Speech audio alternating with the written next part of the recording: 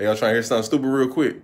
This does not stimulate immunity. The injection is instructions to make the toxin, not instructions to stimulate an immune response. Man, yo. First off, no vaccine gives your body instructions to stimulate an immune response. It already has those instructions via several pathways. To keep it brief, we'll put them in two groups. One group called humoral immunity and another group called cell-mediated immunity. Humoral is relying on your B cells, and it's how your antibodies come about. An antigen or a foreign substance comes in contact with a receptor on the B cell, stimulating the creation of B plasma cells, which in turn create antibodies. Those antibodies then bind to that antigen, while the fragment crystallizable region of the antibody, call it FC because ain't nobody got time, interacts with receptors on cells and proteins, inducing a follow-up wave called FC-mediated effector functions. This includes complement, antibody-dependent cellular phagocytosis, which I can only describe by asking, have you ever been swallowed up? Or something called antibody-dependent cell-mediated cytotoxicity, whatever works. Cell-mediated immunity are the defenses that don't rely on antibodies, but rather T cells, cytokines, and macrophages in order to respond to an antigen. T cells have memory functions and the ability to kill infected cells. Macrophages do more of that swallowing we were talking about earlier. Cytokines are a bunch of signaling proteins that direct the inflammatory response to a threat. Your immune system don't need instructions on how to respond. It just need an antigen to respond to. Vaccines provide the antigen in one way or another. In this case, having your dendritic cells make the antigen themselves and then show it on their surface to your B cells and T cells. Therefore, stimulating immunity.